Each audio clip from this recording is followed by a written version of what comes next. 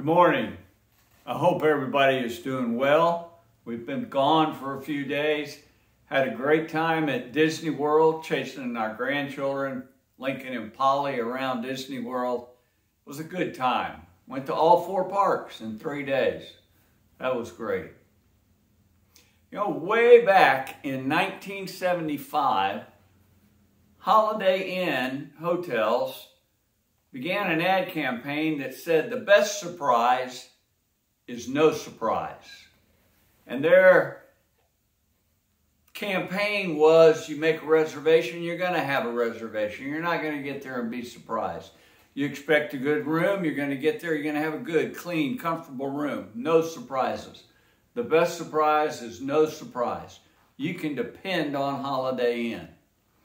Well, you know, several years after that campaign came out, and they were still running that campaign, I booked a hotel room in, I don't know whether it was Washington, D.C. or in Bethesda, Maryland, somewhere close up there. And I got the Holiday Inn, the reservation was there. I went up to my room, and it was just like it is right now. Early March, temperatures were changing. It had been cold for a long time, and all of a sudden we had a 75, 80 degree day. I got to my room, and the thermostat in my room said that it was 82 degrees. I still remember that. It was hot. I tried to turn the air on. I couldn't turn the air on. I called the desk. I said, hey, what's up? My room's almost 85 degrees now. I need some air conditioning. They said, well, we're sorry, but we can't turn our air conditioning on. We have to wait for somebody to come in and change the system over and convert it over to AC. And you know what I repeated to them? I said, you know, seems like I heard the best surprise was no surprise. And an 85 degree room is a pretty big surprise to me. So I went down to the desk and I checked out of the Holiday Inn and I went to another hotel that was close by where the air conditioning worked. We don't like surprises. We like things that we can expect and depend on. You know, I love bacon. Loved bacon all my life. That's probably why part of the reason why I had bypass surgery a few years back. But I love bacon. But the thing that I don't like about bacon is you can buy this pack of bacon and it cooks up fine and looks nice. And the other pack of bacon that you buy, all of a sudden the ends curl up and you can't get those done without burning the middle, and it's just the thing.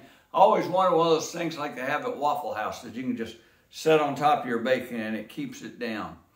Well, you know, recently we found some bacon that is one of the cheaper bacons that we have, and it cooks up probably the best compared to the other bacons that we've tried.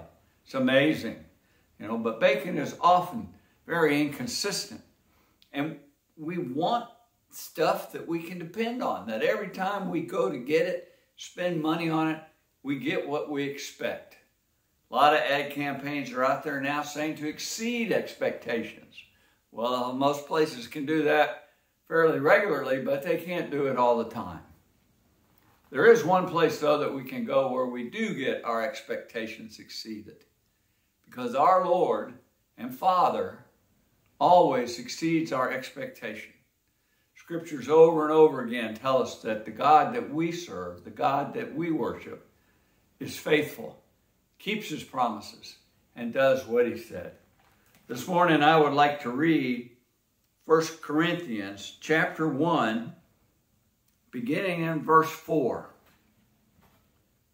I always thank God for you because of his grace given you in Christ Jesus. For in him you have been enriched in every way, in all of your speaking and in all of your knowledge, because our testimony about Christ was confirmed in you. Therefore, you do not lack any spiritual gift as you eagerly wait for our Lord Jesus Christ to be revealed.